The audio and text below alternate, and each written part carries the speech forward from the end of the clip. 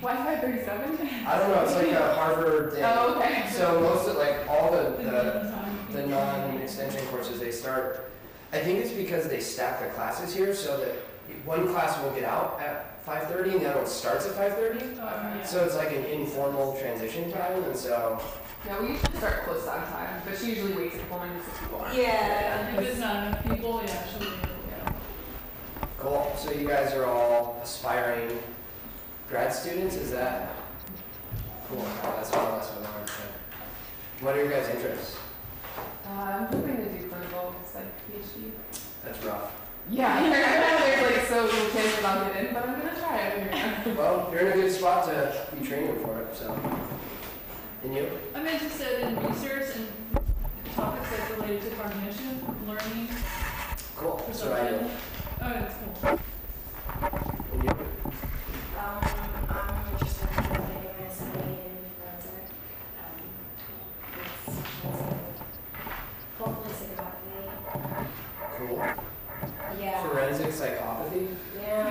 I've always had an interest in, I mean, like, since the age of, like, as opposite sounds, like, 9, in, like, I know, not good things. That's interesting. Yeah. You guys are My student. I say it's not rapist. I guess that's not probably my first reading for a 9-year-old, but I guess that was, it was done once I read that. Like, I wanted everything. Wow, And since then- you were 9. Yeah, and then like I mean like and then when I was older, like funding was actually executed the day after my birthday. Like this is fine. Wow. And I know it's not. Yeah. But like. But you were a bully. Right, exactly. And like it's nice to keep telling myself it was. Yeah. Oh, that'd be awesome, yeah, maybe I'll go for it. Yeah. And then also Like for the project course, I got some. Which is where Christelle's from, and I told them that I was giving the lecture in case they wanted to see sort of broad overview of. We're covering the same stuff today. It's just we're covering in 2 hours what they do in a semester and a half. So. Oh, nice. Right.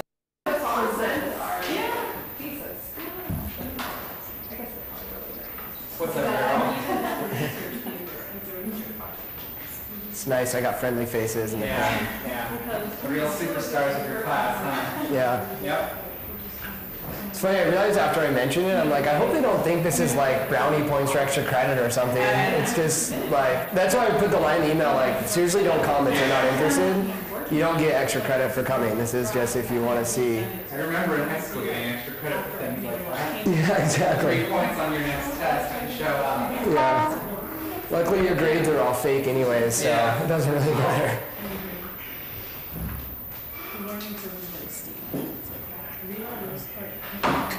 Ken was telling me about a student of his who just got tenured at Northwestern, who when he was a grad student failed stats 1953 times. Oh, yeah. Ooh. And he didn't get to take, he failed it 3 times in a row. And eventually he's like, listen, just pass it the next time. This is getting embarrassing for me. Yeah, that's a good way to get yourself kicked out of the program actually. I put him such a superstar of research. Yeah. You know? That's the year before, the cohort before me, there was a guy that got kicked out, and it was, I mean, that was the primary reason, was he like couldn't pass any of the stats classes, and Yeah, I mean, I'm obviously not going to that, yeah. Yeah, this is good. I mean, the fact, like, you got to nail this stuff down, because the next, and not only that, but the next class gets way harder.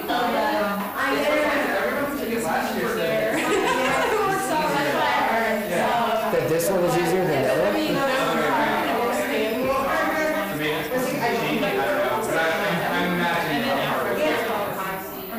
The thing with Sedanius is an absolutely brilliant. We're listening to, well, no, great. Ariana, and then there's like 5 girls there. Well, wait, there's Ariana and then the girl, like, got. Anyway, so hopefully if there's more people, they'll come in. If not, the slides are online. The slides are on the course website, right? I sent them to her this morning. Sorry, they got there kind of late. I touched them up last night, so they weren't quite ready. So first off, I'm Kyle Thomas. I'm a third-year PhD student here in the program. I'm currently the TA. It's called TF, but no one else knows what that means unless you're here. For the stats class, for the Harvard grad stats class. And I've tutored statistics for a really long time. And this is basically the overview that I think people should take out of more or less undergrad. It goes further than that. I get into multiple regression even. I don't know if we'll get all the way through it. I have enough slides that we could go forever. My goal is to get you through multiple regression. We'll see if we get there. The other thing is I'm standing up here at the front just because of the arrangement here in the room, but I really encourage it to be interactive. If something I say isn't clear, let me know. Also, we're going to start going through just a whole bunch of definitional stuff that I hate to just lay a bunch of definitions on you, but they're important conceptually as well because they really define the sort of landscape of what we're doing. So we need to lay down a sort of foundation in which to understand the statistics. So the first half is what are samples, populations, descriptive statistics, just sort of broad sort of overview so that we can get into the stats. The second half is a bunch of different statistical tests. It's hard to do stats without being somewhat technical. I tried to make it as non-technical as possible. Well, that's not totally true. I tried to make it very comprehensible at least. I do have equations in there. I don't necessarily expect you guys to know, and I don't want you to sort of shut down. Some people, when they see math equations, they shut down. I'm going to walk you through all of them to show you what they're doing. And some of them are more complicated than you need to know, but I just put them up there so that you understand sort of what the math is doing. You don't need to know what all the terms are. You don't need to know sort of, you know, oh, this term goes there, and you're summing the variance or anything like that. I just want you to get a sense of what each of these statistical techniques does. And by the way, I know this stuff at a much deeper level than we're going to go into here, but even when I'm doing my own research, I'm not usually thinking about all the deeper level stuff. This is about the level that I'm thinking about it at, and this is the level probably I think that most people are thinking about it at. So if there's any confusion, if some weird term comes up that you're not sure about, please interrupt me. Also, it is presented in a fairly linear way, but it can't all be linear because there's things that have to be introduced before they're defined before they're introduced, or vice versa.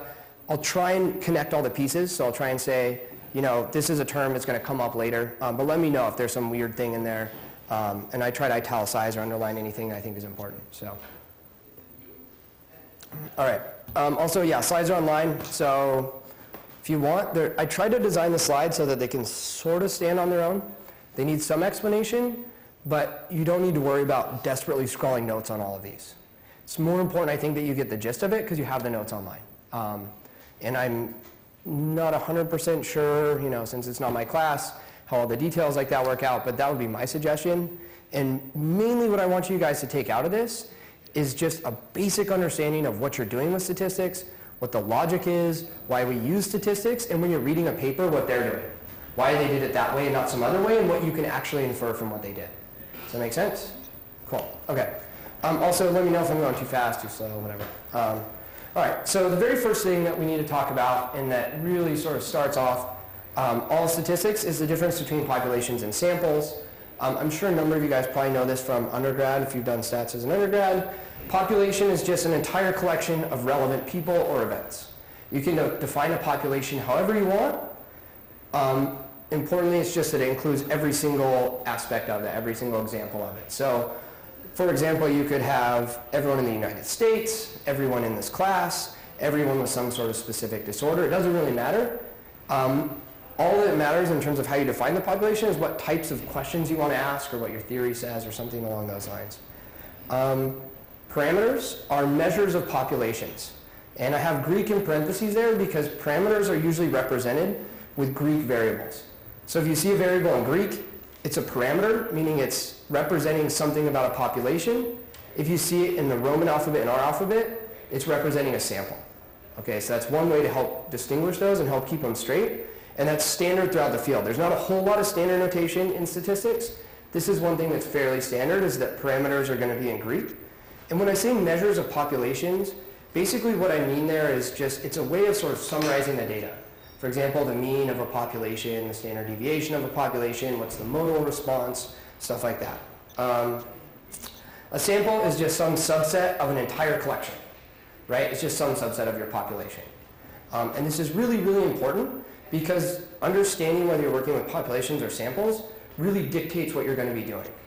For example, you would never need inferential statistics for population. Maybe I shouldn't say never, but there's not a single example I could think of where you would need inferential statistics. And we're going to get into that, but it's just fine to use the descriptives and say, here's the mean of the population, these two populations are different or aren't different. Inferentials are for when you're jumping from a sample to a population. We're going to get into that here a little bit more. Samples would be something like some Americans rather than everyone, one class out of an entire high school, some people with a disorder. Pretty clear, right? Okay. Again, I know this is basic, I just want to make sure everyone's on the same page. Yeah. Sorry, can you explain the difference between everyone in a class under the population and then one class in high school? Sure. It depends on how you define your population. Okay. So if you're interested in how people in this class do, how are you going to do on your final, that would be the entire population. If you're interested in how well do people in this whole high school do compared to other high schools, but you only looked at one class, that would be a sample.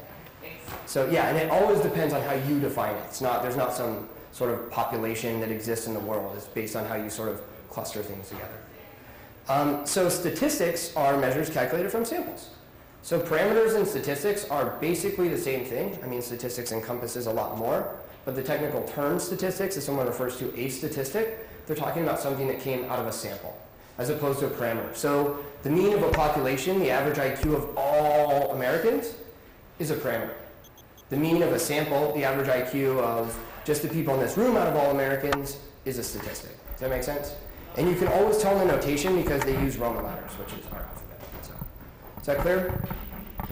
Again, I know this is kind of basic, but it's going to be helpful because here's where we're going to go. So here's a broad overview of what you do in social science research in general. Basically, you have some population up here, the big circle, but typically in social science research, you can't measure the whole population. You can't go right now and get IQ scores for all American citizens, mainly because people are going to be being born, people are going to die. It would be impossible. Not to mention incredibly expensive, right? So just practical limitations. Usually what we do is you apply some sort of a sampling technique to draw out some subset of that population. There's different ways you can do this. For example, polls try and get representative samples. They try and make sure that they have each group well represented in the subset from the population. Usually as researchers, when we're sampling, we try and do random sampling so that you're not introducing any bias. You're not picking some weird subset of the population. You're picking something that sort of represents what it is. You take your sample, you characterize it using statistics, you get the mean, standard deviations, you get some sense of what these samples look like. That's all you can really measure. And then you use your sample and statistics to draw inferences, make estimates, and more or less what you generally want to know about is the population. And you use statistics to get there from a sample. Does that make sense? So if we could just get the whole population, we wouldn't have to know all the statistics stuff that we're going to go through. You could just talk about the population and describe it. Say, here's what the population looks like, here's what's happening. However, because we generally can't do that, we have to use a sample, and then all this complicated stuff that comes around here on the bottom is all the stuff we're going to talk about today. Inferential statistics, basically how do you make claims about populations when all you can look at is samples. Does that make sense? Sort of broad overview of what we do. Again, sort of just laying basic groundwork here. There's two types of variables. You've got independent variables. Independent variables are the variable that is manipulated experimentally or pseudo-experimentally. In the first case, experimentally, you could give someone a drug versus a placebo. That would be an independent variable. Or pseudo-experimentally, you could look at gender. Obviously, you can't randomly assign people to different genders. That's already a class that exists in the world. So that would be a pseudo-experimental independent variable. So you can't manipulate it yourself. But the basic idea here is these are the things that are differentiating things and the way you break groups up and what you're manipulating when you're doing experiments. Dependent variable, often called the outcome variable, is the variable that you're measuring to observe whatever hypothesized effect it is that you're pursuing. Test scores, anxiety levels, happiness, you name it. These are all going to be dependent variables. There you go. Because I jumped the gun on that one. Again, makes sense. I think you guys are all pretty familiar with this stuff. Okay, types of measurement. So this is actually a part that I've noticed from tutoring that in undergrad statistics is often sort of not emphasized enough, I guess I would say. They mention it in undergrad statistics, but it's actually incredibly important in research design and in methodology. And the main reason this is so important is because how you measure something impacts what kinds of analysis you can do.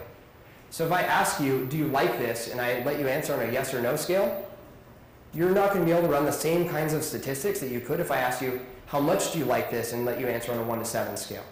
So this is sort of the first thing, the first level that you want to hit statistics at is, what level am I measuring my variables at? And if you're involved in research design, you want to think about this before you run the research.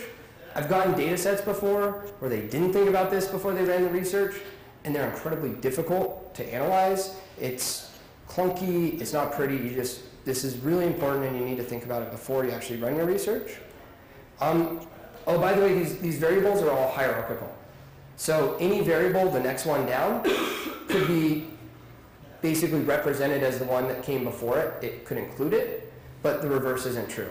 So for example, I could make that 1 to 7 scale variable the same as a yes-no, just break it in the middle and say, oh, there's two groups, there's the yes group and the no group, but I couldn't go the other way. I couldn't take the yes-no variable and make it on a 1 to 7 scale. Does that make sense?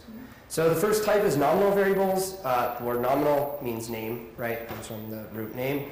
And these are just basically variables that are measured as categories, right? So ethnicity, gender, location, yes-no responses, all of these would be nominal variables.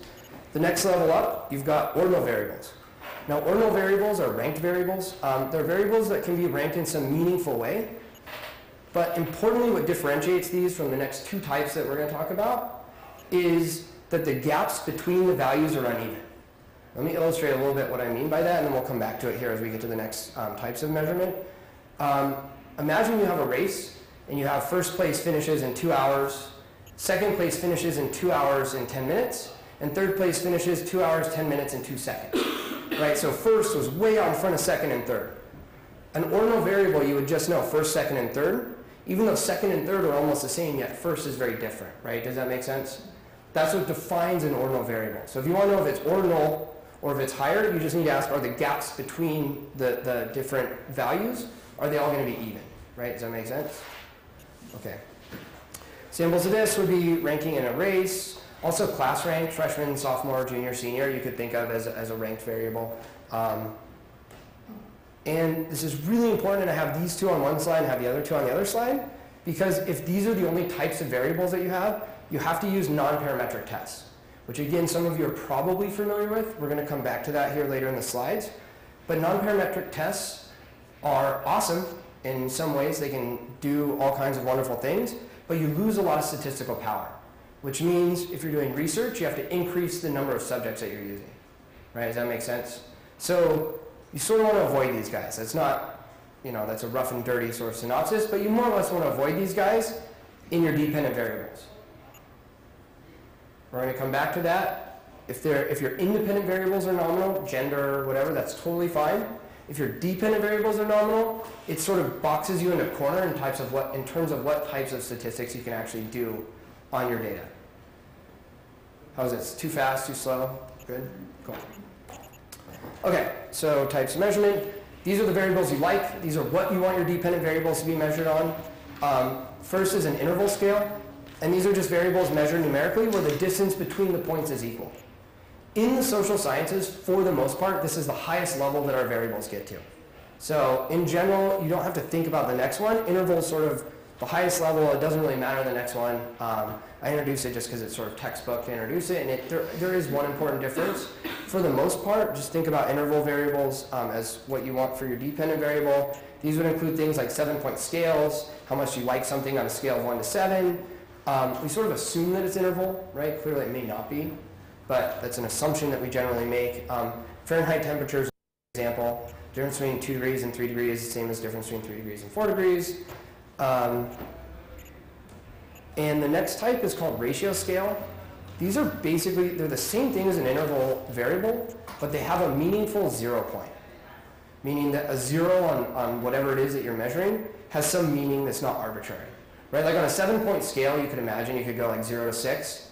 and 0, it's not really meaningful, right? When someone's like, oh, I'm not really interested in it, right? Or I think that's really bad. There's nothing sort of anchoring that into the world in a meaningful way. Does that make sense when I say that? Good examples. Oh, the reason it's important is because the ratio scale, it allows statements like subject A did twice as well as subject B. So for example, if you're answering how much you like something on a 1 to 7 scale, and let's say I like it and I rate it a 2 and you rate it a 4, it's not really meaningful to say you like it twice as much as me. Right? That sounds kind of silly if you think about it. But with ratio scale variables, you actually can say that. Good examples of this would be GPA, right? If I get a 4.0 and you get a 2.0, in some sense you could say my GPA is twice your GPA. Because there's a meaningful 0 point, that means you just failed out entirely, right? Another good example, and this is sort of subtle, is Kelvin temperature. So I don't know how much you guys know about scales of temperature. Fahrenheit temperature, 0 is just the freezing point of water. That's just an arbitrary set point, right? So when they invented it, they just said, or I'm sorry, freezing point of water is 32, I'm in Celsius. But they just basically arbitrarily set that somewhere, right? However, with Kelvin temperature, it's actually defined in terms of molecular energy. And 0 on a Kelvin scale is when all molecular movement stops. So that has a very sort of rich meaning in the physical world. So on the Kelvin scale, you could say something that's 4 degrees Kelvin is twice as warm as something that's 2 degrees Kelvin because there's twice as much molecular motion. I think it doesn't quite break down like that, but roughly that conveys the idea, I think. Is that clear? Does that make sense? Again, in general, in social science, you can just sort of collapse these. We don't usually make claims like they did twice as well, right? And also the statistics are the same form in general. Most importantly, you want to measure your dependent variable on one of these levels because then you can do parametric statistics. We're going to get into parametric statistics. That's the majority of what we're going to be talking about. Parametric statistics are sort of the standard for social science. T-tests, Z-tests, ANOVAs, all of these, they're parametrics. They're very powerful, they're very good, but it's really important to think about this because if you don't measure your dependent variable on one of these levels, you can't run parametrics. You're stuck only with non-parametrics. However, the reverse isn't true. If you wanted to run non-parametrics with these variables, you could convert them into the other ones, you would just lose some information. You wouldn't generally want to do that, but you could. Make sense? Okay. So distributions and parametric statistics. So a distribution is just some collection of scores, right? Like all the test scores from a class. Again, you guys are probably fairly familiar with this. Parametric statistics assume a normal distribution, right? Everyone, again, is probably familiar with the normal distribution. I do want to mention, though, that people get real hung up on normal distributions. We do in our stats class a little bit, is normality violated? What does that mean for our stats? In some sense, normality will always be violated. And the reason for this is that the normal distribution is just a mathematical abstraction. It's derived from calculus. It never actually exists in the world, in the same way that a perfect circle doesn't actually exist in the world. But it's a useful idealization, right? Just because an absolutely perfect circle doesn't exist doesn't mean it's not helpful, for example, to use the diameter of a bike tire to figure out how far you went, or something like that. It's close enough and it approximates it, and in general, we like our variables and their distributions to approximate normal, but in general, parametric statistics are pretty robust to violations of that as well. So it's not totally necessary, but you should be aware, and you'll hear that they assume a normal distribution. But even if your data end up being fairly non-normal, depending on how bad the violation is, it may not matter. This is the normal distribution. The reason why it's so helpful is because, well, you guys, it's not the best picture. It looks something like this. It's a bell curve. The reason why it's so helpful to use this abstraction is that we know where things lie in the distribution. For example, we know that at the far tail up at this end, you've got 2% of scores above some value. We know that below that you have 98% of the other scores, and this is what allows us to make a lot of the inferences that we're going to make with inferential statistics. So it's an assumption, it's an approximation, it allows us to make inferences that we wouldn't be able to do otherwise, or at least that would be incredibly complicated to do otherwise. You need calculus to derive these distributions, all this other stuff. So it's sort of like a hedge, right? Helps us out. It's a productive assumption, but it's never exactly going to be true. Make sense? All right, so now we finally get into actual statistics. So descriptive statistics, it's pretty straightforward. Mathematicians and scientists are very logical and reasonable and boring. Descriptive statistics are just statistics that describe distributions, right? Really straightforward. Exactly what it says it is. Basically, the goal of descriptive statistics is to take, say, some huge list of numbers and summarize it so it's easily digestible. It's really hard to look at 100 test scores and know a whole lot about what's going on. It's a lot easier to look at the mean of those test scores, right? These are descriptive statistics. They help us describe distributions. There's two major kinds that we deal with. There's a lot more, but there's two major ones that we deal with in social sciences especially. The first is measures of central tendency. Basically, what's the sort of representative element from the sample? There's different ways you can measure this. One is the mean, which is the average of a sample. Notice here I'm starting to use the notation. You've got x bar. The bar means average. X means it comes from some domain x. It's a whole bunch of scores, a whole bunch of x scores. Or a population, notice it's a mu, right? Greek letter, same thing. If you see mu, that's the mean of a population. If you see x bar, that's the mean of a sample. And that's fairly standard again in the field. We're going to come back to this. I just want to mention right here while we're on it that the mean of a population is typically the best guess for any given score in that population. Right? So if you knew nothing else, you knew some population was more or less normally distributed, you didn't know anything else about the population, and I told you I'm going to pick a score. Out of that population, I want you to guess what you think that score is going to be. In general, your best guess is going to be the mean. It's not always true. If the distribution's funky, it may not be true. But generally speaking, your best guess without any further information is the mean. When I say best guess, what I mean is on average, you're going to have the least amount of error. Does that make sense? Okay. Similarly, the mean of a sample is the best guess for the mean of the population it comes from.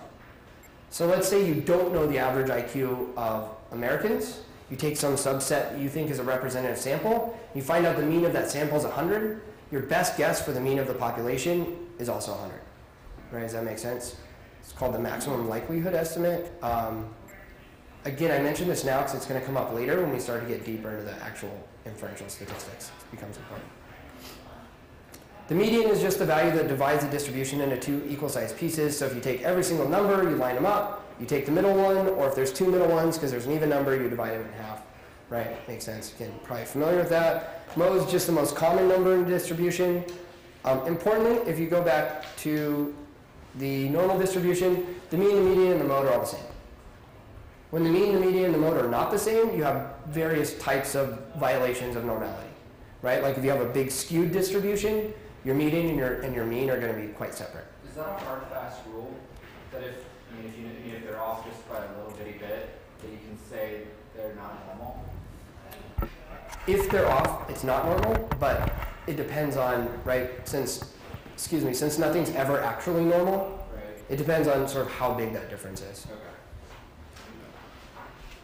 Okay, so the second major type of descriptive statistics that you're probably familiar with already, but we're going to go over, is measures of dispersion. Measures of dispersion is just how spread out the data are, right? So I could tell you the mean, but you could have a mean of 100 and not be spread out at all. So everyone's either at 101 or 102, somewhere in that range, or it could be hugely spread out. The mean could be 100, but a lot of scores are at 50, a lot of them are at 200, you just don't know, right? So dispersion tells us sort of how spread out the curve is. The first measure of dispersion, it's not the most conceptually transparent one, but the most conceptually transparent one is derived from this. I'm going to introduce it first and we're going to come back. Variance is just a measure of how spread out scores are in a distribution. This is the formula for it right here. And you'll notice what you're doing is you're taking each individual score x, you're subtracting it from the mean. So you're looking at how far off of the mean is every single score. So if you get 102 and the mean is 100, that difference is going to be 2, right? And then you square them all and you sum them all together, right? So you take all of these distances, you square them, and then you sum them, and then you divide by the number of scores that you see in the population, right? Or the number of scores that you're summing over. The square root of that is the standard deviation. Standard deviation is a lot more conceptually transparent. And you should think of the standard deviation more or less as the average amount that scores vary from the mean. That's not a technically rigorous definition, but conceptually that's basically what it is, right? On average, scores are about 10 off. So if I were to guess the mean, on average, I'd be 10 off. That's one way to sort of think about it. It's not as precise maybe as it could be. but that's the easiest way to sort of deal with these. Standard deviation, just square root of variance. So you just take that thing you have up above and you square root it, right? One way of thinking about this is you squared it to get rid of the sign so that negatives became positive, and then you square root it to get back to where you started, right? Square it, you get rid of the sign, square root it, you're back to the value you originally had. And then you're dividing by n, which if you think about it, the mean is just all the scores added up divided by the number of scores, right? This is roughly all the different scores added up divided by the number of them, right? Sort of like the average amount that they're going to vary. Yeah? So the larger your standard deviation, does that mean that there's a problem with your data? Or? That's a good question. It depends. It depends. Basically, all it means is that it's more spread out. It could be a problem. For example, if you had a flat distribution, that would be a pretty bad violation of normality that would actually affect our statistics. And you'd expect a bigger standard deviation then than if it was a normal distribution. So there aren't hard and fast rules where you can say anything sort of concretely and generally about that, but it would be something you might want to worry about if it was unexpectedly huge. And there are big problems in some of the inferential statistics. We're not going to get into it today, but just make you aware of it. If you have samples that have different variances, so you're trying to compare two samples and one variance is massive and the other is very small, it causes a lot of problems with inferential statistics. So it's a good question. All right, everyone's on board? I know this is probably a lot of review for you guys, but I have a question. Sure. Why do we use notation for the population when in fact we always calculate for the just for the Sample? the sample? Yeah. Like here you use the population notation when you actually never work with the population. Is that? Right. That's a great question. We're going to come back to that. Actually, that's a fantastic question. The reason I have it here in terms of population is because it's the clearest, easiest way to think about it. And we want to know about the population. So as we start moving away from it, as we're sampling and doing these other things, essentially we're going to keep coming back and trying to estimate this value. So when we calculate it for a sample, the formula is slightly different than that. And the reason is what you're trying to do. In the same way that the mean of a sample is the best estimate for the population, the sample standard deviation calculated for a sample, which is slightly different, is your best estimate for the population standard deviation. Right. But the population standard deviation is much more transparent what's going on. Does that answer the question? Yes. Cool. And that's, by the way, that's how we're going to frame as we build up through the statistics. Essentially, you're just going to know less and less about your population. So you're going to start off knowing all these wonderful things about the population, and I'm going to keep pulling away pieces of information, and the statistics change because we have to keep estimating different pieces. Does that make sense? Okay. Yes. We'll come back to that. That's a great question, though. Okay, inferential statistics. So these are the two major classes. That you have descriptives, where you're basically just describing things. If you're dealing with a population, you just use descriptive statistics.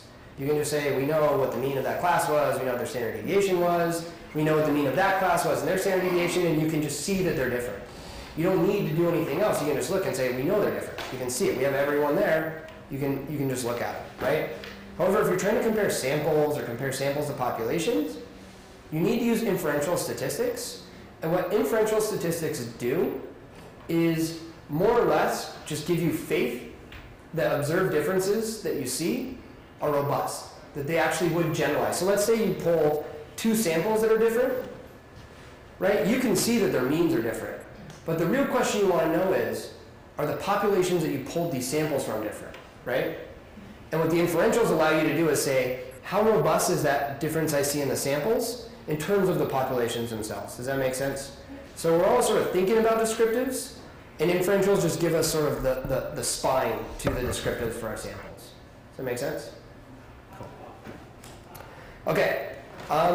These are used when someone wants to do more than just describe something, right? Because they're inferential.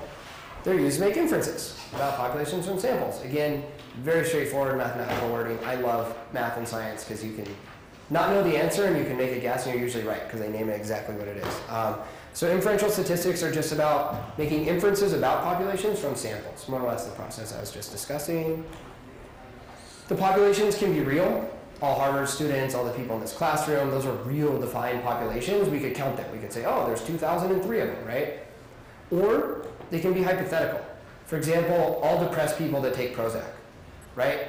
If you were to try and define that population, even if you could sort of freeze the world, you'd be hard-pressed to do it, right? you'd have these sort of weird fuzzy boundaries of this person's kind of depressed but not really depressed. Do I stick them in that group? Do I stick them in this group? Importantly, it doesn't matter for the statistics, but it does matter conceptually in terms of how you think about it. That they can be hypothetical populations, that's not a problem. They don't actually have to exist somewhere out in the world, right? I know it's a little bit abstract probably right now, but we're going to come back to that because it's really important for the basic logic of how inferential statistics work. But they don't have to be real populations. Usually in research, we want to know about populations, but we can only measure samples, going back to that second slide, right? All we can do is take a sample out. We've got finite time and resources. Sometimes it's just impossible. Sometimes the population itself isn't very well defined, like I was just saying. So we take samples, we measure samples, and inferential statistics tell us if what we observe about the samples actually generalizes to these populations that we're pulling them from, right? Because you could imagine you could have some population, and you could pull two samples out of it, and they could be indistinguishable, right? But just by random sampling error, you're going to get differences. You're always going to get differences. And what inferential statistics allows us to do is say whether or not those differences are meaningful at the higher level, right? Does that make sense?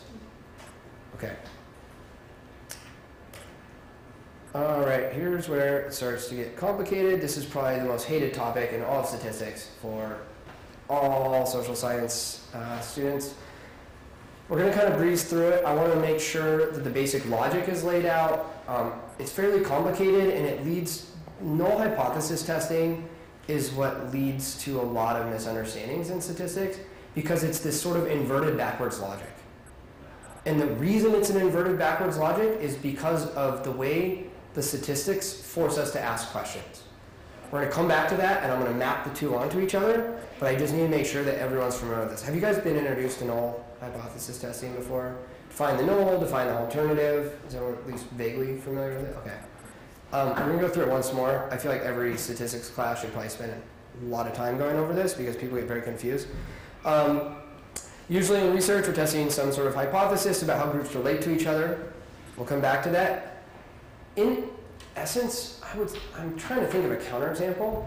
Almost all social science hypotheses, maybe not in econ, at least in psychology, can be brought back to this right here. Are these groups different or are they the same? Now, that's not usually how we ask the question, but that's the mechanics of it. That's what we're actually asking. Okay, so to do this, we got to use null hypothesis statistical testing. The question that it allows us to ask is, say you know some population. You know the IQ of all Americans or whatever, and you want to know, is this particular high school super overachiever or something? But you only get some of the students out, right? What it allows you to ask is, what is the probability that the sample that I just pulled was drawn from this known population? Right? That's all that we can really do with statistics. That's an overstatement. That at a first pass, that's all we can do with statistics. Right? Is ask, what's the probability that this group that I just pulled came from this population? Or alternatively, if you don't know the population, what's the probability that these two samples that I just pulled out came from one single population as opposed to, say, two populations? We're going to come back to this. I can see a couple of you looking around kind of funny. We're going to come back to this. It has to do with how statistics work because all the statistics allow you to do is say, these two groups look like they came from different populations or these two groups look like they came from the same population. Or better stated, we don't have enough evidence to say that these two came from different populations, right? We'll come back to it. So if it's a low probability that they came from the same population, we assume that they came from different populations, right? Or that maybe there's a meaningful difference between the groups. This is what your p-value is, by the way. Your p-value is the probability that the samples you pulled came from the same population, or if you knew a population and you pulled a sample from it, what the probability is that that sample came from your known population. Can a broad way that you think about it just be that when you're doing this statistics, like you can't assume anything. Like you just have to come in and assume like nothing's there, don't make any assumptions, and like that's the de facto position. And so you get these two samples and you're like, is there any possible way these are from just like the same big population? Just like, no, there's no way. like the probability is so low. Right. That's So, like the p-value is so small because like even though I'm trying to find a way to make it so that these are from one population, it's just not happening. They have to be different. That's a great way of putting it. So rephrasing that with a sort of concrete example, let's say you wanted to know, does Prozac help treat depression, right? The way I'm sure you were all familiar with, the way you would test that is you would get a control group and you'd give them, you know, lemon drops or red hots or something, you give them some sort of sugar pill, and then you give the other group Prozac, right? And then you look at these two groups and of course their means are going to be different. Even if Prozac had zero effect, you know their means are going to be different. But we sort of start out assuming, as Michael was pointing out, that let's just assume there was zero effect. If there's zero effect of Prozac, then they're identical, right? I would have pulled them from the same population, the population of depressed people, right? Does that make sense? So we start off assuming that, and then we run our statistics and say, wow, that assumption seems really improbable. In fact, I would say there's less than a 5% chance that I pulled both of these samples from one population, right? So if that's really, really improbable that they would have come from one population, what's the most likely explanation? That they came from two populations, right? Population of depressed people without Prozac and a population of depressed people with Prozac, right? Another way of interpreting that is that Prozac has some effect on depression. Does that make sense? And that's how this sort of structural logic maps onto the conceptual logic of the actual hypothesis testing that we're doing. Yeah. I have another question. If you actually use statistics to infer that, like from the sample to the population, then if you have like you have two samples that they have different whatever statistical measures, whatever. How do you like? They could be from the same population. You just chose like from like different like places, or how can you like? Because I'm really confused because I'm thinking, okay, I'm inferring from the sample to the population, and then it's getting confusing, I think. Right. I'm very confused at this point. Okay. Let's walk through it one more time. We're going to have to keep cruising along. Largely, I knew there was a problem that we might get bogged down in this. And like I said, it's logically sort of tricky. It's like doing mental aerobics logically to understand this. But it's really, really important because this is sort of the structure that our statistics map onto. So let's say you have one hypothetical group of people, right? Let's say depressed people, right? And you want to know something about some way of treating depression, right? One way of framing such an idea is that there's actually two populations that sort of exist hypothetically in the world. One of these populations is depressed people, and one of these populations is depressed people who take Prozac or some other medication, right? Because they're different from each other, which is why they're two populations. If Prozac had zero effect, they would be the same population. Does that make sense? Okay. Problem is, we can't actually measure those populations, right? For one thing, they don't really exist. They're just sort of in our minds. So instead what we do is we pull two groups of depressed people. We give one of them Prozac and we give one of them the placebo. And then we look at it, and when you look at these samples, right, you can see that the samples are different. Those people that took Prozac are actually less depressed than those that didn't in the sample, right? You can measure that. The mean is higher on some happiness index or something like that, right? So you can look at your samples and say, well, the samples are different, right? But we didn't want to know about our samples. We do know about them. We know all that we need to know about them, right? What we really want to know about is the populations or the hypothetical populations that they came from, right? The real question we want to know is, are there two populations in the world? One of depressed people without Prozac and one of depressed people with Prozac, right? Our samples are different, but we need to be able to figure out, are the populations different? The only way you can actually accomplish this using parametric statistics, using these sort of standard statistical measures, is by starting off with the assumption that they're the same, that there are not two populations in the world. There's only one. And this includes both depressed people and depressed people who are taking Prozac, because they're the same, right? So we start off with this assumption. That assumption is your null hypothesis, right? And essentially what you're testing is, what's the probability that my null hypothesis is true? That there is only one population in the world, right? And if you were to pull a sample from, say, the far tail end of this hypothetical distribution, that would be really, really unlikely, right?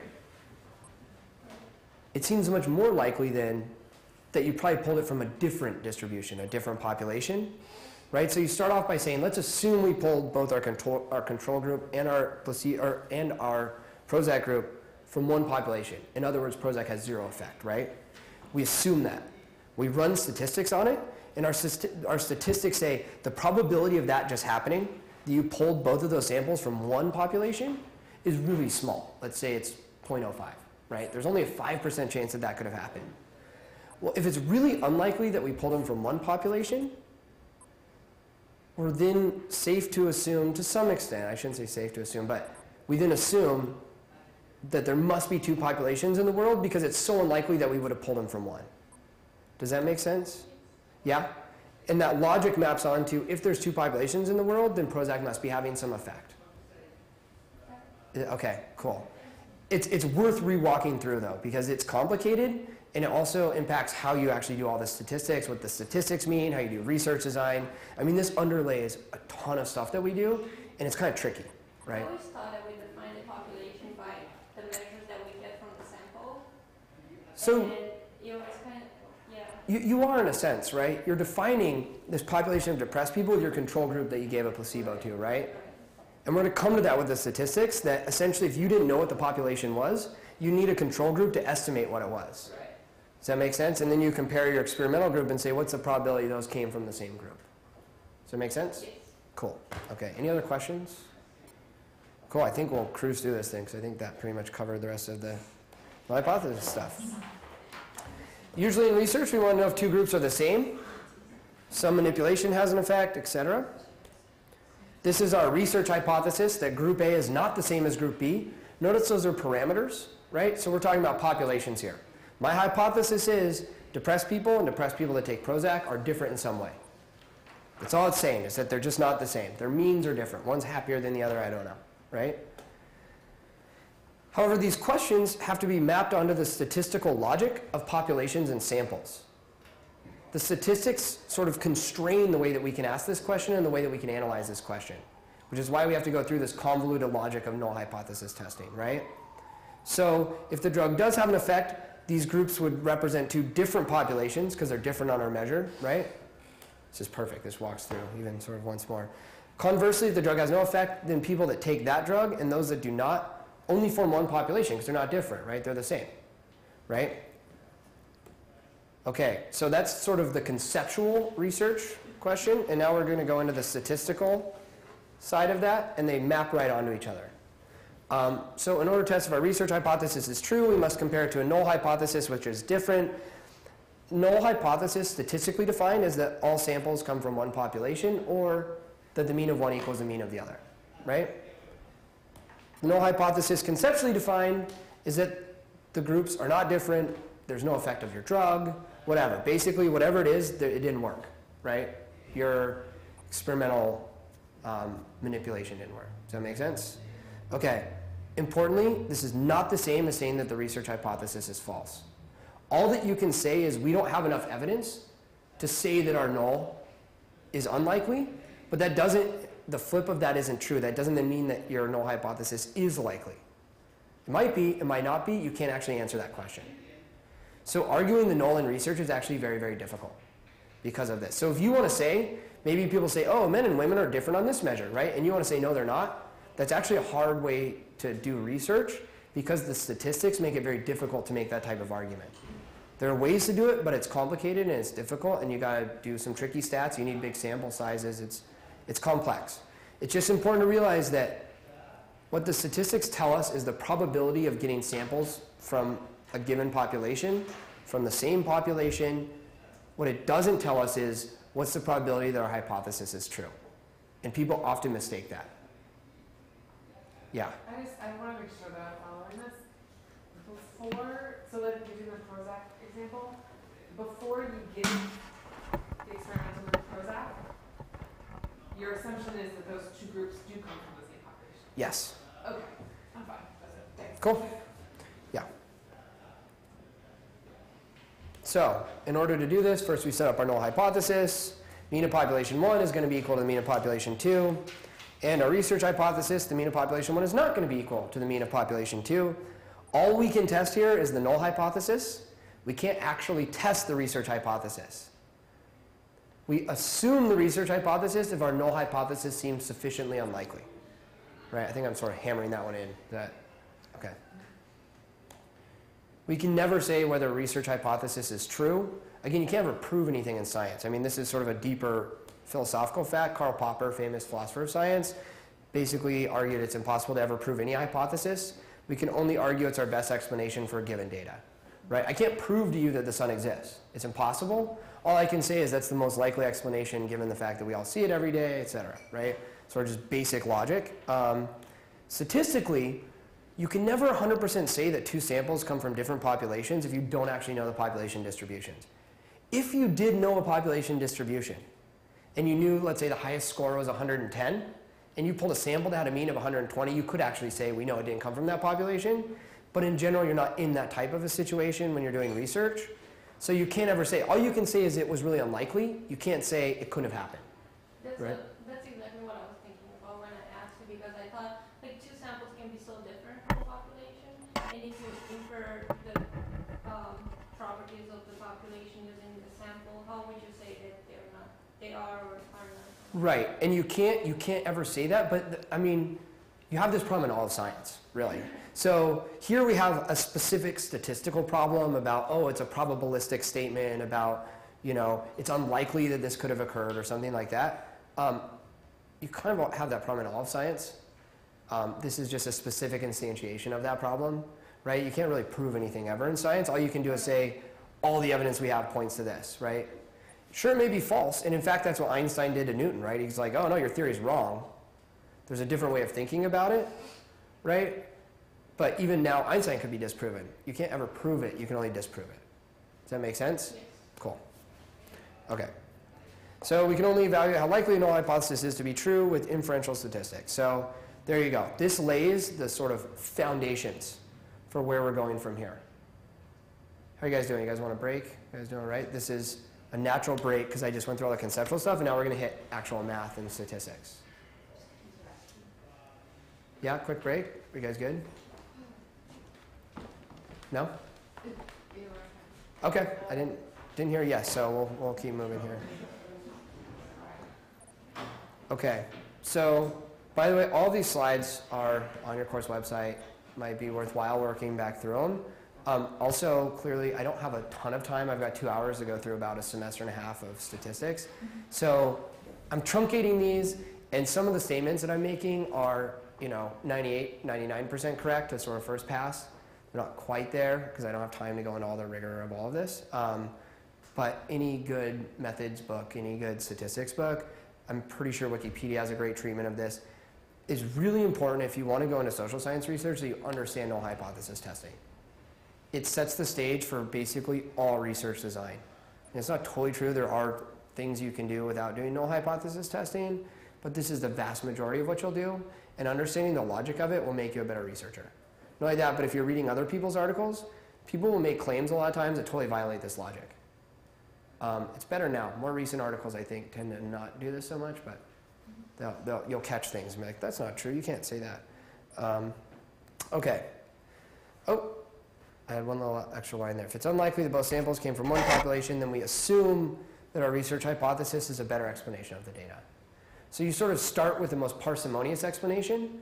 Oh, there's no effect. There's no difference. Everyone's the same. And only if you've got enough data to say that's a really unlikely explanation do you then move to the less parsimonious one that, oh, there actually is some effect. Right? Does that make sense? Cool. All right, z-scores. This is the beginning of statistics. So the stats that I'm about to present, they follow a very clear logical sequence. And basically what you're doing, well, first two, kind of. Basically what you're going to see happening is you're pulling pieces of information away, right? So a z-score is sort of like best of all possible worlds. A z-score happens when, it would happen, for example, with GRE scores would be a good example of a z-score, or IQ scores. Or if you ever have your tests actually curve, not where the teacher says, oh, I'm going to give everyone an extra 10 points, but they actually curve them, right? they're going to use z-score. So if you had all the scores in a class, you could say here was the mean, it was 60%, the standard deviation was 10 points or whatever. And what a z-score does is it just standardizes a raw score. And what I mean when I say that is it tells you how many standard deviations a score is off from the mean. So a z-score can be directly interpreted as the number of standard deviations a score is off from the mean, right? And you can see that here mathematically. So if you look at this formula, your z-score is just your raw score, x, minus the mean divided by standard deviation, right? So if the mean's 100, you get a 120 on your IQ test. Standard deviation is 10. Your 2 standard deviations off the mean, your z-score would be positive 2. Right? If you got an 80, it would be minus 2. I think, again, this is like sort of base level. Importantly, a z-score is for one score. Notice that's x and not x bar. Next step up is a z-test. Now, a z-test is used when you have a sample from a population. So you're no longer dealing with a single score. Now you're dealing with a set of scores, right? But you know the population's mean and standard deviation. And this is really important because this is going to differentiate us from t-tests. So you know that the mean is 100. You know that the standard deviation is 10. But now you have 30 people whose mean IQ score is, say, 120. Right? Does that make sense? So with a z-test, you have to use what's called the standard error of the mean. Are you guys familiar with standard error? Standard error of the mean is basically the standard deviation of a sampling distribution. I want to explain the basic logic of this. I didn't put a bunch in my slides about sampling distributions because I didn't think we were going to have time. Ooh, we might, but this is perfect. Okay. Imagine you have this normal distribution, right? You know all of these great things about the normal distribution. You know that the mean is 100, right? You know that your standard deviation is 10. What's the probability, say, that you're going to pull a score of 120 out of that distribution? Just randomly. You mix them all in a hat, you reach your hand, and you pull out one score, and it's 120. Does anyone know? Probability of pulling a score of 120, mean is 100, standard deviation is 10? Less than 5. Yeah, it's about 5%, right? That would be a z-score of 2. A z-score of 2 corresponds to about the 5% level, right? So you've got about a 1 in 20 chance of pulling a single score out that's 120, right? That sounded weird. Does that make sense? Now, what's the probability that I pull out 10 scores and the mean of those 10 scores is 120? Way less, right? One way to think about it is, what's the probability you pull out one score that's 120? 5%. What's the probability then that you pull out another score that's 120? Also 5%. Assuming that you put the other one down? Sure, sure. And again, with very large populations, as a reasonable assumption. Right, technically, probabilistically, it's not that easy the way I'm painting it, but more or less they multiply. So you have a 5% chance of a 5% chance that you would pull 2. Right, does this make sense? Probability that you would pull 3, 4, 5, 6, 7, 8, 9, 10. By the time you get to 10, the probability that you would pull 10 scores randomly out of this population is very, very small. Wait, is it 5% of 5% or is it 5% times 5%? They're the same. Are they? Yes. If you have a number and you multiply it times the subjective probability, you get the probability. Yeah. Does that make sense? So you got to correct for this, right? Because if I pull a score out that's 120, I'm like, oh, there's a 5% chance I did that. My z-score is going to give me 5%, right? If I pull 10 out, I can't just use the same distribution. I can't use the same sort of logic to reason through it, right? Because it's way more unlikely. I can't say, oh, it's 5%. It's like 0.00000 something percent. It's very, very small, right? So instead, what I have to do is create what's called a sampling distribution. And a sampling distribution, it's sort of like a mental exercise. These things don't, I mean, I guess they could really exist, but they don't generally really exist. The math does it for us, but I just want to walk you through the logic one so you understand sort of what's going on here. So you know you have 10 scores. You know you have this population, and you know you just pulled a mean of 120, right? And you also know that you can't just compare it with the standard deviation you had before, right? So instead what you do is imagine that you now go back and you pull randomly out of this population, you pull 10 scores out, and you calculate the mean, right? Let's say they have a mean of 101. That would be a likely thing to get. Now you plot that on a new distribution. Do it again. Pull out 10 scores again. Plot that on a new distribution. Do that again. Pull out 10 scores. Plot the mean on a new distribution. Do you guys see what I'm doing? Does this make sense when I explain it like this? So you're sampling, and now let's say you do that an infinite number of times. You take all possible samples, and you create this new distribution of sampling means, right? What's that sampling distribution going to look like compared to your original distribution? If it's big enough, it should look just like the original, right? So let me put it this way. What if, this is the best conceptual way I can think to explain this and the best way that makes sense to me. What if your sample was everyone in the population, right? If you plotted that, what would it look like? It would be the normal distribution. It would just be the mean, right? So we're plotting the means of the samples?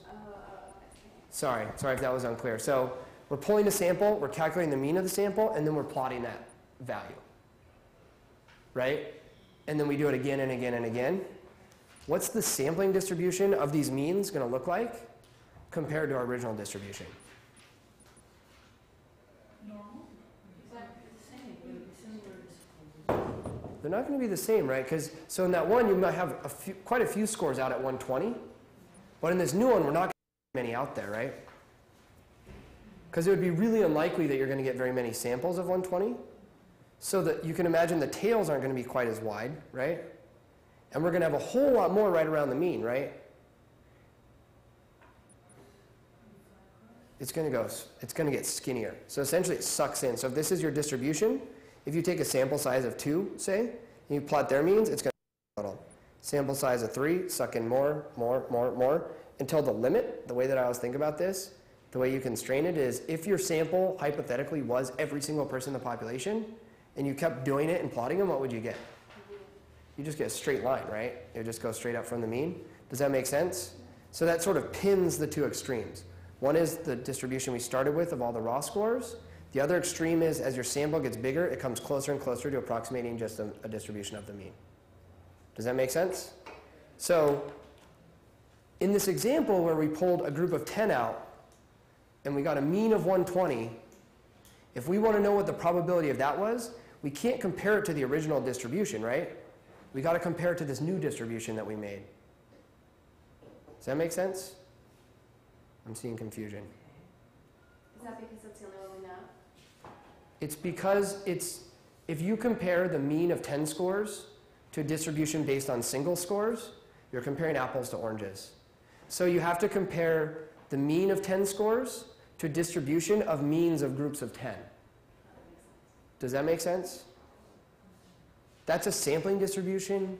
It's a little bit of a complicated concept, which is why I didn't add a whole bunch in here about it. I just want to give you the gist. The main point is that it's way more unlikely that you're going to pull a group mean at an extreme value than you're going to pull a single score at an extreme value, right? So to correct for that, we use the standard error of the mean instead of the standard deviation. And what the standard error of the mean is it's the standard deviation of that sampling distribution that you just built. Does that make sense? Cool. Okay. So notice this looks almost exactly the same as a z-score, right? You'll notice there's two differences. One is that x bar there, that's the mean of our sample rather than an individual score, minus the mean of our population. And you'll notice down at the bottom, you see the standard deviation symbol, but it has the little subscript of x bar. That's because it's the standard error of the mean. This is the standard deviation of the sampling distribution, as opposed to the standard deviation of just the population. Does that make sense? And again, sampling distributions, to a large extent, you can actually construct them. I mean, you could write a computer program that could do this 1,000,000 times and give you an actual sampling distribution. There's actually cool software online that will do this for you if you want to know more about it. But we don't have to do that because hypothetically we can do it with this math equation right here. All this does is correct for the fact that we have a sample size of n. Oh, it should be little n. Doesn't matter though. All that this does is correct for the fact that we're not looking at one score, we're looking at the mean of a group of n scores. This right here gives us the standard deviation of the distribution we should actually compare that to. Otherwise, everything's exactly the same. Does that make sense?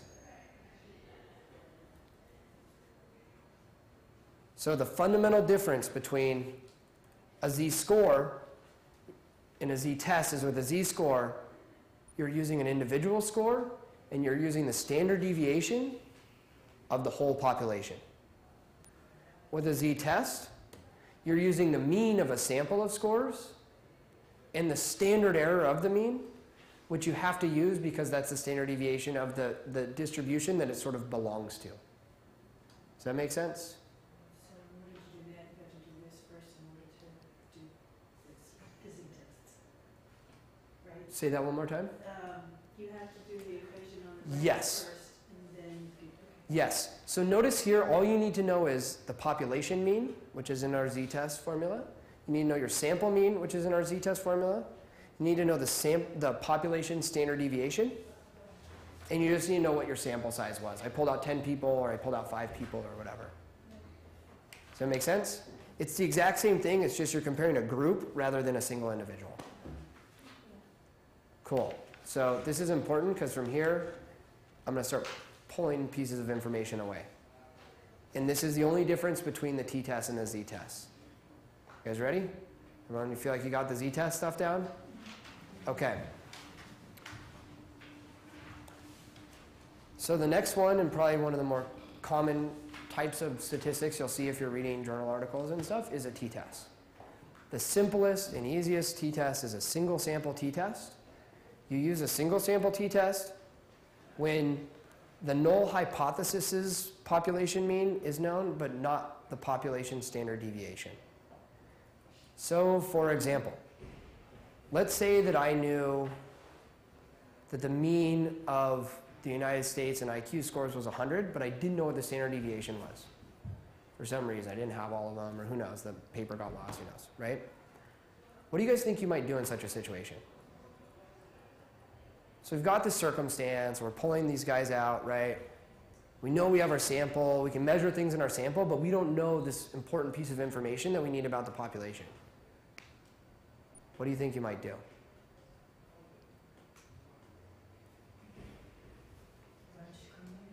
Run screen, you could do that.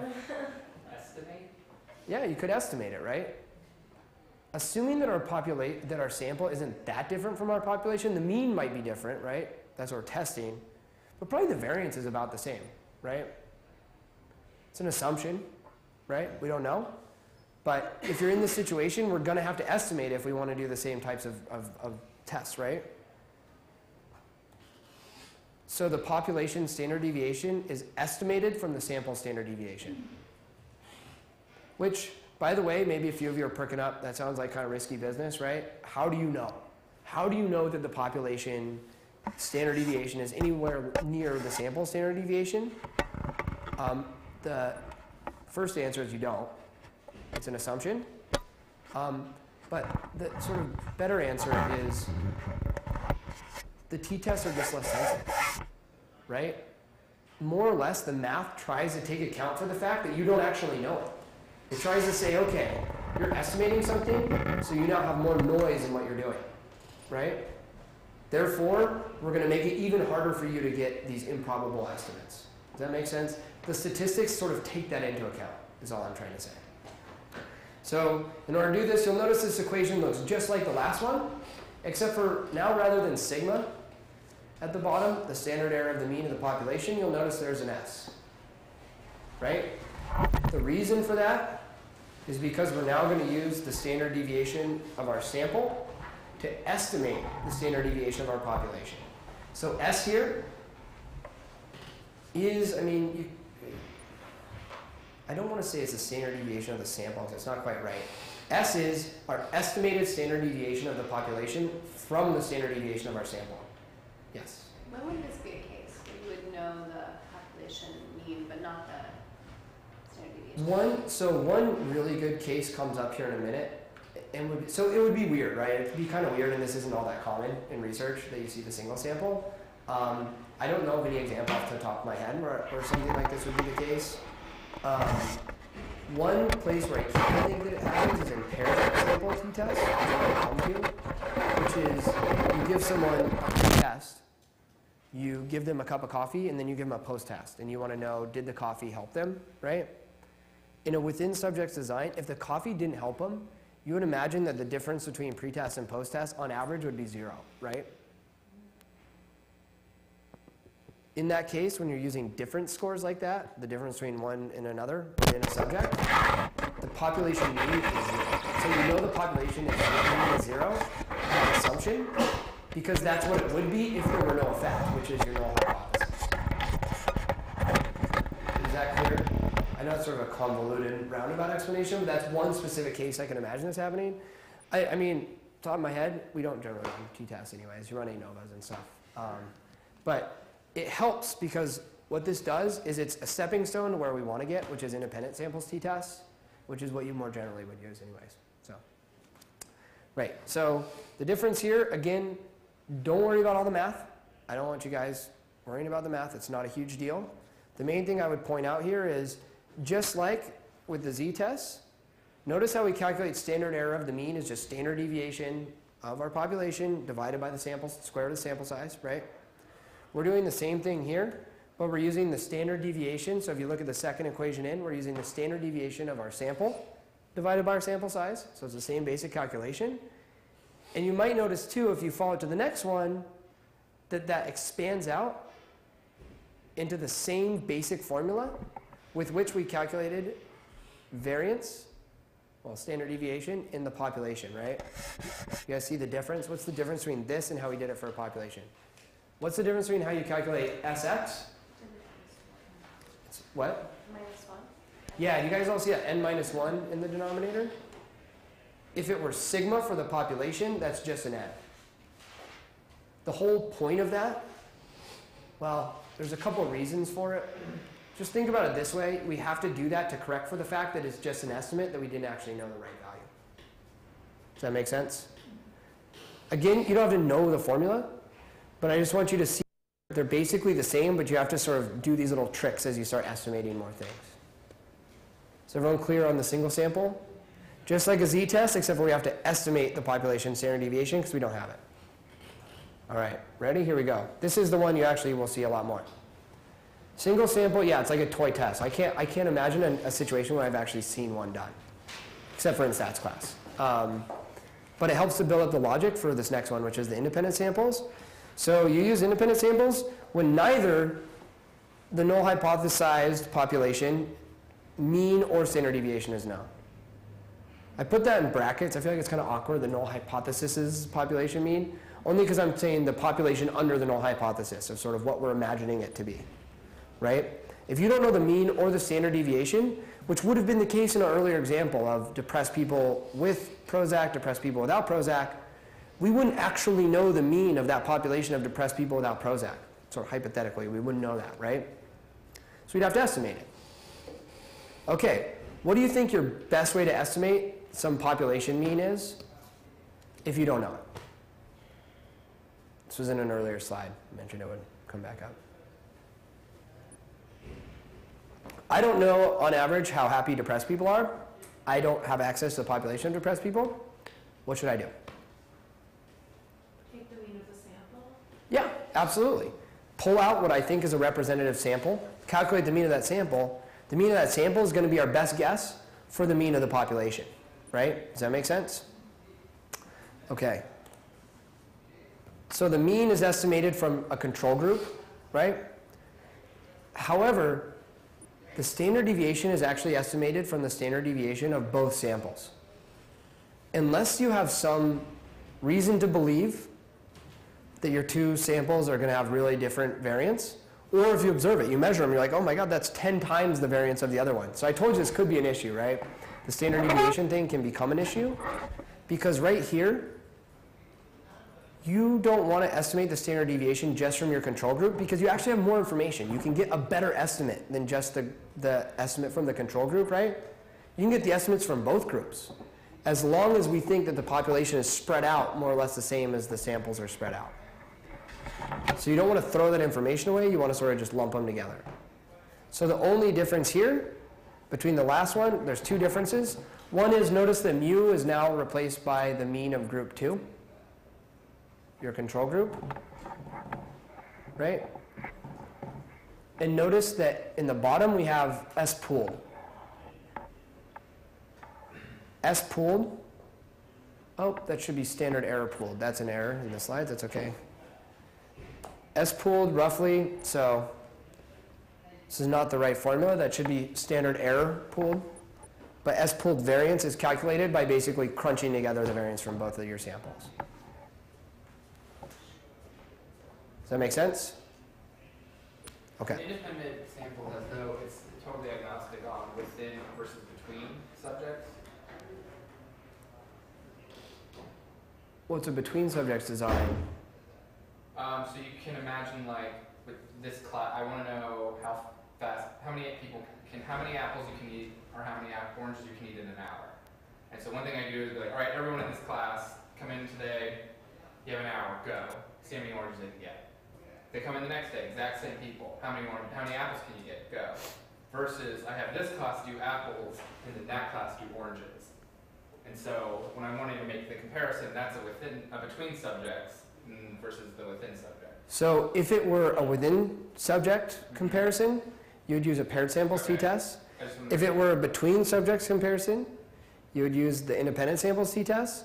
And if you wanted to do some weird amalgamation of both, you have to do a mixed model ANOVA, which we're going to come to. Yeah. You said it again. The paired samples? Just all. If you want to compare within samples, so like pre-test, post-test, but it's the same person taking the test, that's a paired samples t-test, which is coming up on the next slide. If you want to compare between two groups, so one group of people takes pre-test, one group of people takes post-test, that's independent samples t-test. And if you want to do some weird in-between thing, like I want to see one group of people takes both pre-test and post-test, and then another group takes some other test, that's what's called a mixed model ANOVA, which just means it's mixed model because it's between and within, sort of jammed into the same test. We're going to come to that also. So the apples and oranges, you guys do apples, they do oranges, see if there's a difference, independent samples. Up to this point, all that we've done is comparing groups like that. Either you're comparing a group to a known population or you're comparing two groups to each other. We haven't yet compared people to themselves. However, it's a great lead-in to paired samples t-test. Also known as a dependent samples t-test or a within subjects t-test. What it means that it's dependent samples, right? Paired samples is pretty clear that if each person takes both measures, right? Like a pre-test and post-test. Like I gave you guys all tests when you walked into class today, and then I give you a test when you walk out of class today, right? I can pair all those up because it's not as though you need to compare the pre-test and the post-test scores. You can compare how people are doing relative to themselves, right? Later. It's called dependent samples because if you did poorly on the pretest, you're probably going to do poorly on the post-test, or at least more so than average. If you did better on the pretest, you'll probably do better on the post-test, more so than average. So they depend upon each other. They're not independent measures. Within subjects, it just means that you're measuring things within one person rather than between two people. Right? Does this make sense? Paired samples t-tests are cool. The reason I saved them for the end, sometimes they introduce these before the independent samples t-test. But I wanted to put them in at the end because the other ones sort of build up in this real logical way of like, oh, you lost that piece of information and you lost this piece of information. Paired samples, it's not about losing information per se. And in fact, as I mentioned before, you know the population mean because you're looking at difference scores. What's the difference of people from one step to the next? And so if there's no difference, then the mean would be 0, right? So this is sort of its own weird thing. It sits off to the side because it's a within subjects design. But basically all it is a single sample t-test, but you use difference scores rather than raw scores. All that a difference score is subtract your pretest from your post-test. It's the difference between the two tests for you. Does that make sense? But the math is the same, and I'm going to show this to you here in just a second. The difference score is calculated by subtracting each subject's score on one item, such as a post-test, from that subject's score on another item, such as a pretest, right? That's it backwards, maybe from what it should be, but it doesn't really matter. It's just that you're looking across things and saying, what's the difference between the two? So we're sort of canceling out all the noise.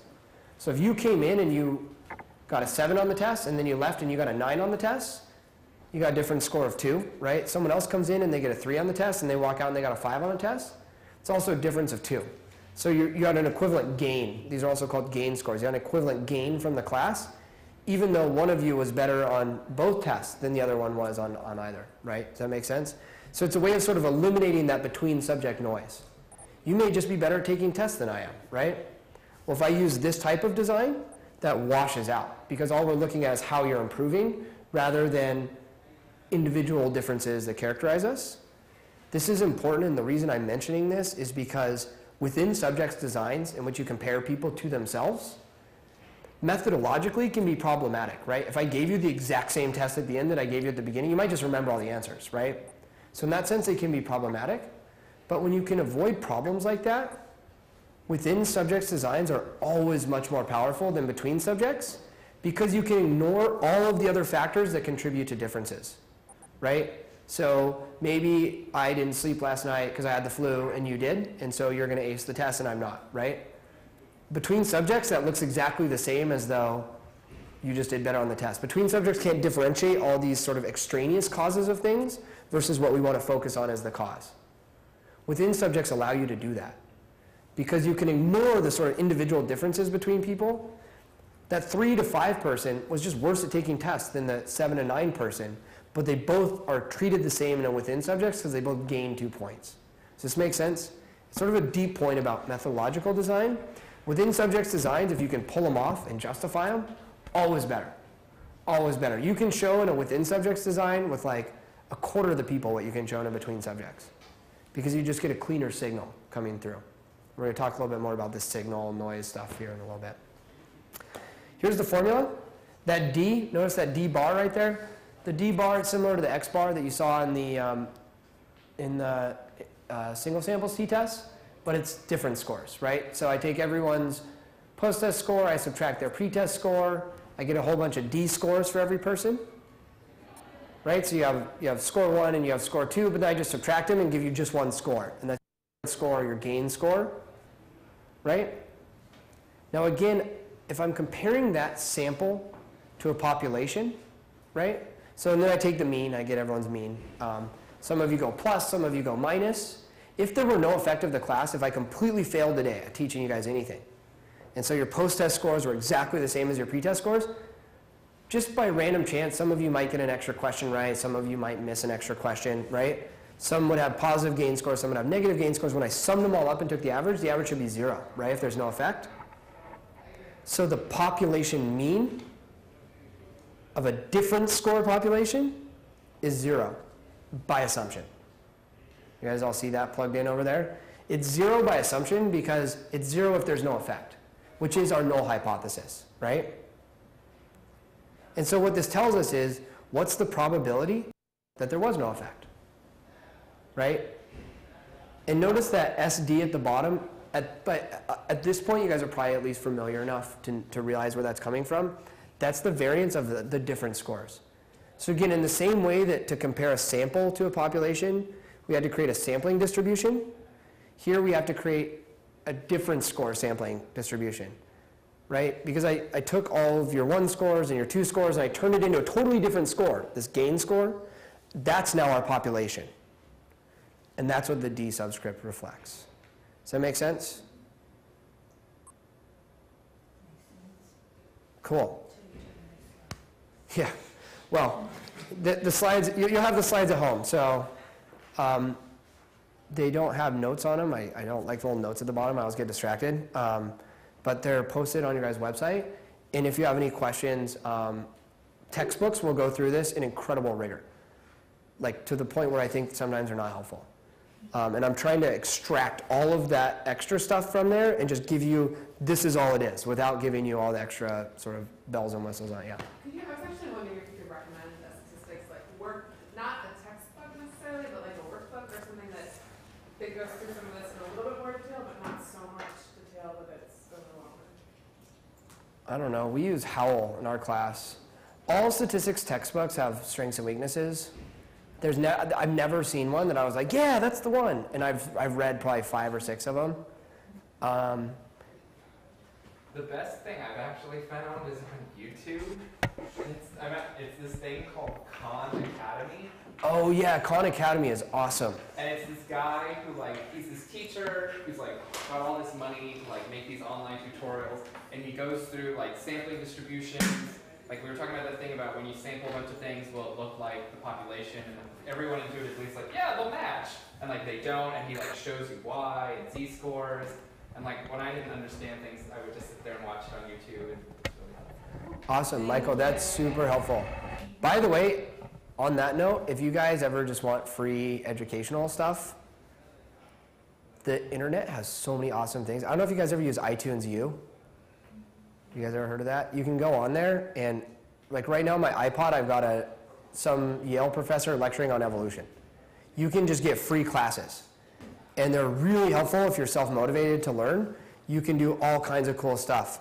There's even a cool resource here. My friend put together a website called finalsclub.org, where they try to get Harvard students to blog their classes. So you can go on there and find lots of blogs of different classes going on here. You've got iTunes U, MIT OpenCourseWare, Yale OpenCourseWare.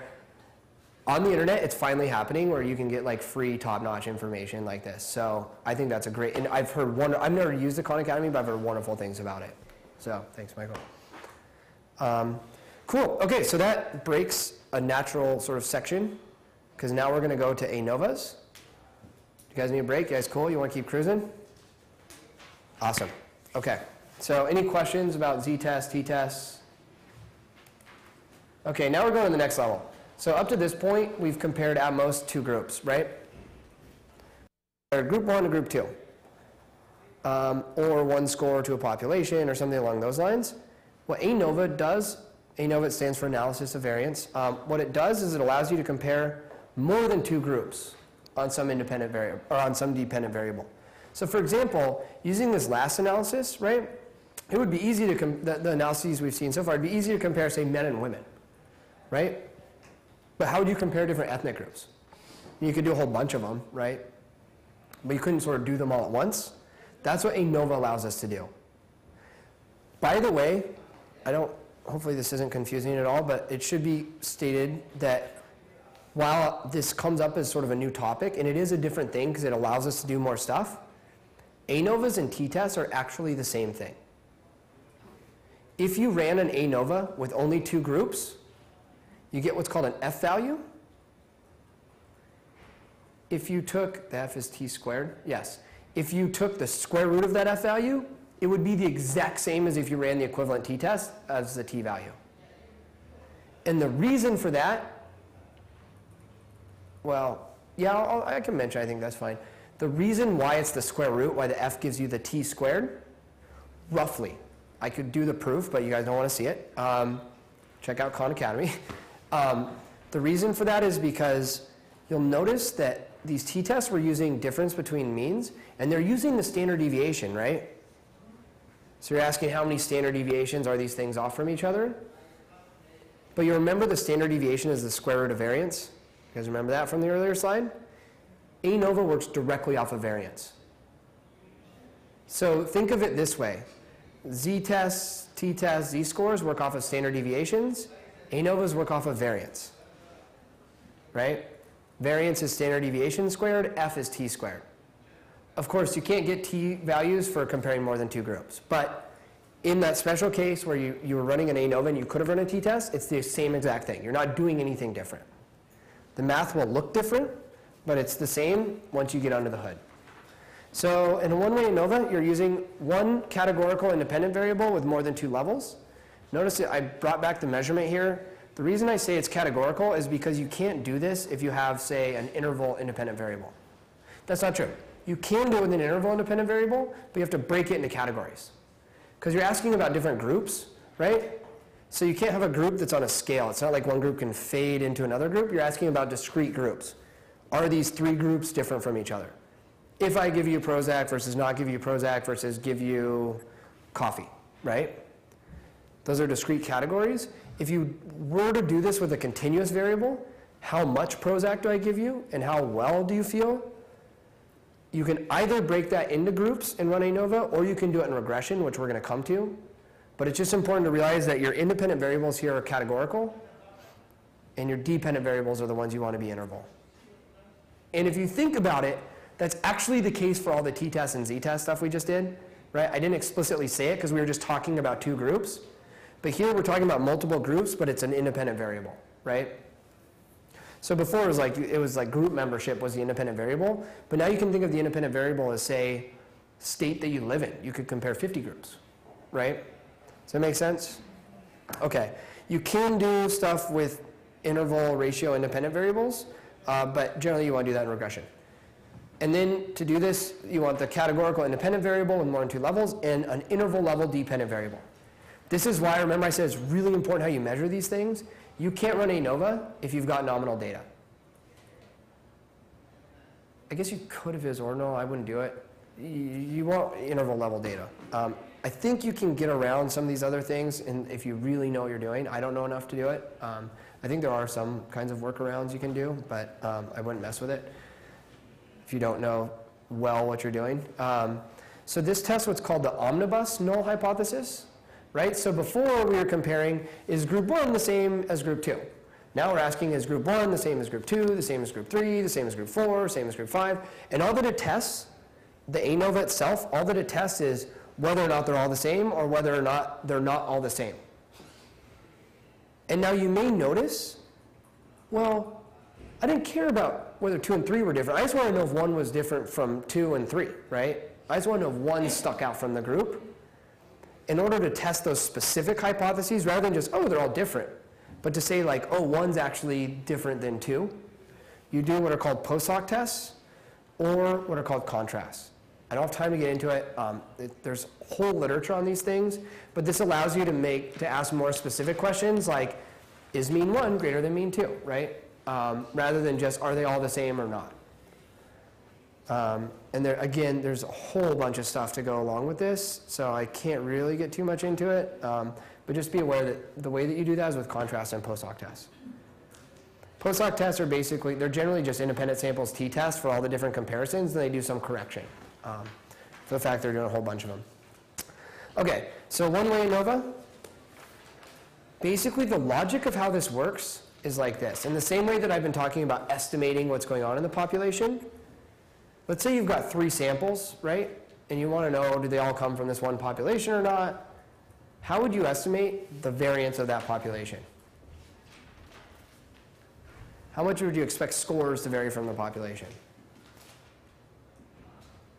Similar to how we did the independent samples t-tests, we want to use the variance from within all of our groups, right? If all of these 3 groups kind of look the same, they all have similar spread, they all have similar dispersion, similar distributions, we should take all that information somehow and say that's probably what the population looks like, right? In other words, if you think of the population as just one group, they all vary for all of these reasons, these random reasons. I woke up late today, you didn't have coffee this morning, you're feeling great, whatever. There's always sort of random variations, right? I grew up West Coast, you grew up East, it doesn't really matter. But that's random variance because it's not systematically connected to anything that we're concerned with. If you want to know if Prozac works, and I'm happier today because my mom is visiting, right? That's irrelevant to the question of whether or not Prozac works, right? It's random. And it's random because it only applies to me and it has nothing to do with what we're talking about. Whereas for you, it might be that you grew up in, California, and that's totally different. Or it could be, that you've had a rough day, and that's totally different. So it's random variance, so it's how things are varying just randomly due to sort of chance circumstances, right? And the amount of variance you see within these samples is a pretty good estimate of how much in general that happens, right? Because these samples, you're assuming they're all the same. One of them I gave Prozac, one of them I didn't, one of them I gave coffee. The amount that they're all varying naturally within themselves is a pretty good estimate for how much the population should be varying naturally within itself, right? Does that make sense? So the way you say that is that this within group variance of these samples gives you an estimate of the random variance of your population. Does that make sense? Here we go, next step. The between group variance, so the difference between the means. The placebo group is at 1, the coffee group is at 3, and the Prozac group is at 10. That 1, 3, 10 difference in means, you can use that to then calculate between group variance, right? There's some tricky math that has to be done to get a good estimate of this. And I'm going to come back to that here in a minute. I'm going to set that aside for now and just mention the reason why you're going to see between group variance is both random, right? If you have one population and you take 3 samples out of that population, just randomly, the means are going to be a little bit different, right? You might get 1, 2, and 0.5, right? Just randomly. So it's both that random variance that's there, but it's also the systematic variance of, oh, I gave them Prozac, I gave them coffee, and I didn't give them anything, right? So the systematic variance means it's tracking your variable, and the random variance means it's just these noise factors. My mom's in town, you're having a bad day, you're, sick or whatever. Does that make sense? So within group variance, within these samples, gives you an estimate of the random variance from the population. The between group variance tells you both the systematic variance between your samples as well as the random variance in the population. Does that make sense? The systematic? Systematic. And systematic just means it's sort of all going in one direction, right? So random variance, like in physics, you would talk about random variance as just, if we all just jumped up and just started running around in circles, that would be random variance. But if we jumped up and started running in circles and there was a strong wind going that way, we'd all sort of slowly be moving that way. So you'd have both the random variance of us just running around, but you'd have the systematic variance of us sort of slightly going this way eventually. That's a rough description of the mathematical formalism, I guess. Okay, so all that an ANOVA does is it compares these two. And I'm going to go through three different ways of thinking about this comparison. There's a whole bunch of different ways to conceptualize what an ANOVA is doing. Hopefully just one of them will stick. If they all stick, awesome. They're all completely equivalent to each other. It's just different framings, okay? So what this does is it compares the variance between the different groups to the variance within the groups. Boom, that's our F ratio right there. You get an F statistic rather than a T statistic or a Z statistic. You look it up in an F table rather than a T table or a Z table, but it's the same basic idea, right? Does that make sense? So I'm going to give you a couple extra ways to think about this. Hopefully these are helpful. Pulling from information theory, you can think about this as signal and noise, right? So in the example I just gave, if we all jumped up, right? I give everyone coffee and we all jump up and we freak out and we're just running around in circles. That's just noise, right? It's just random variance. Think of it as white noise on your TV, right? But then if a strong breeze started coming, like real strong wind, we'd all sort of start moving that way, pretend that wall's not there. That's the systematic variance, that's our signal, right? That's the signal of the wind. Another way of thinking about it is that if you're looking at a whole set of information, right? Within that information, there's going to be a bunch of noise that you don't care about. Things are just randomly going to be kind of all over the place, but there might also be a signal, right? In that noise, and this compares the ratio of the signal plus the noise to just the noise itself. Let me try and push this one step further and say this is what happens when you tune your radio. You know when you're in between stations and it goes shh, that's noise, and when you hit the radio station, what's happening is there's a capacitor in there that pulls the signal out of the noise. That noise is still there. In fact, all the radio stations are always still there. Wherever you are, all it's doing is amplifying that signal to drown out the noise. Why don't we just cancel out the noise and just like? It would be signal over noise plus one. Yeah, so that's because this is. Oh, you mean mathematically? Like, why can't I just If you do it? imagine it's like what we're doing is just measuring the ratio of the signal basically to the noise. Like, I feel like, I don't know, I never understand why we can't just, to a certain degree, cancel it out. That's more or less kind of what you're trying to do. If you think about it, there's no possible way you could ever measure the pure signal without also measuring noise. There's no way that's not totally true, but in general, especially in social science, there's no way you can just get the signal. What's the effect of Prozac? Well, I don't know. I can just give it to people and see what happens. So there's always going to be noise there. And so you are, in essence, trying to do that. But you just inevitably have to factor it in. You're trying to take your signal plus noise, the only thing you can measure, and then get an estimate of your noise so you can sort of cancel it out and say, oh, that part's accounted for, and we've got something way beyond that. Okay. That is, in essence, what you're doing, actually. That's a good way of putting it. Is that another? Again, I told you there's like 4 different ways you can think about this. All right, here comes the next one. Are you guys ready? It also compares expected to observed, right?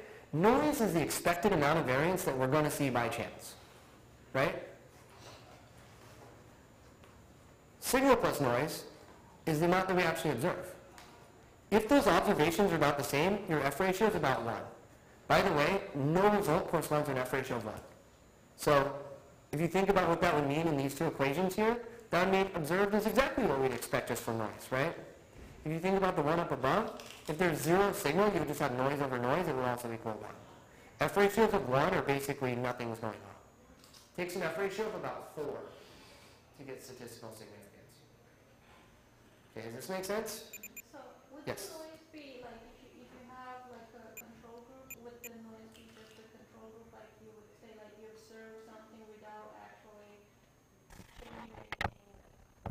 Sure. Yeah, let's say we're a control group and I give the next class Prozac, right? And you ask us how happy we all are right now, I guarantee we're not all going to be equally happy. You guys are listening to this boring lecture, maybe some of you guys like it more, some of you guys like it less. There's going to be variance within us, but it's not systematic, it's just randomly, right? So the signal would be basically if we think that both groups are the same, just imagine, the signal would be the extra effect that Right. we would have.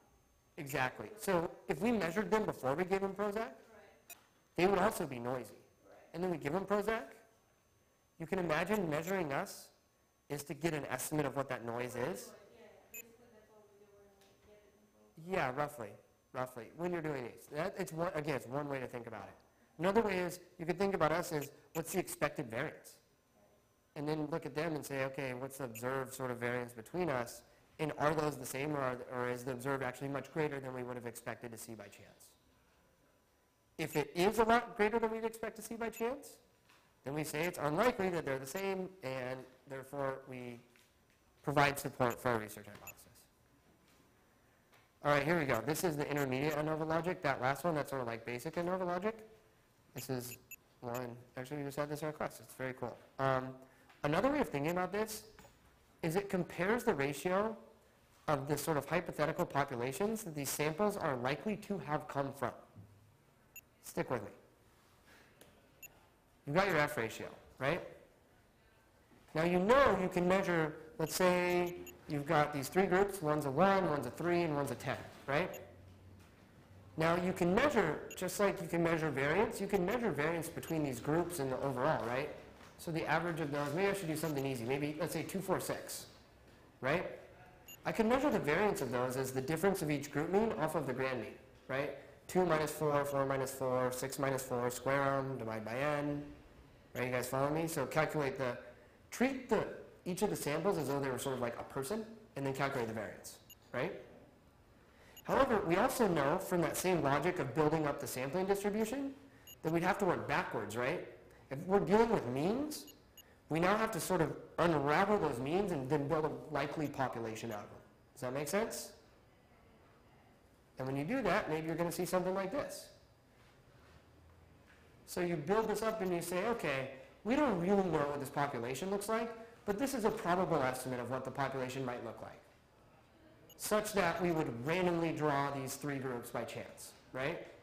So if the groups are, 1, 3, and 10, that would have to be a pretty widely dispersed population if they're samples of, say, 10 people, right? Because to get a sample of 1, 3, and 10, the standard deviation of that would have to be very large for that to be a probable outcome. Does that make sense? So if that's what we observe, we can say, well, that must have come from this very spread out population, right? Let's call that population between. And then we could say, what would the population likely have looked like from or within sample variance? So if you just look at how individuals are varying from each other, not based on group membership, what would that have looked like? And you could say, oh, the population probably looks something like this. It's likely for them to have come out of this smaller population. This is, by the way, assuming that there's some sort of an effect. And then what you do is you compare the ratio of those two. And if that ratio, if they look like they're more or less the same, oh, the likely distribution from this between measure variance and the likely distribution from this within measure variance, they're basically the same. You can say all we're seeing is stuff by chance, right? Again, it's that signal and noise. There is no signal. If those two looked identical, there would be no signal. Here there's a signal. I don't know, maybe I tried to make it 4 times, but I wasn't very good with the PowerPoint graphics, so maybe it's like 3 times. Your F ratio might be 3 here. But that's another way of thinking about it, of sort of working backwards and saying, what would this likely have come from? And what would this likely have come from? And if those are the same, there's no signal. If those are very different, there is a signal. Does that make sense? You guys got it? Feeling good about the ANOVA? This is, again, it's more important that you get the gist of these. These are sort of high-level explanations, and they take a little digesting. It's not like you generally get them right off the bat. Okay. On to factorial ANOVA. So factorial ANOVA, I'm not going to go a whole lot into the math here or the logic because you don't really need to know it. Main thing you need to know is it's when you have more than one categorical independent variable. So say you're checking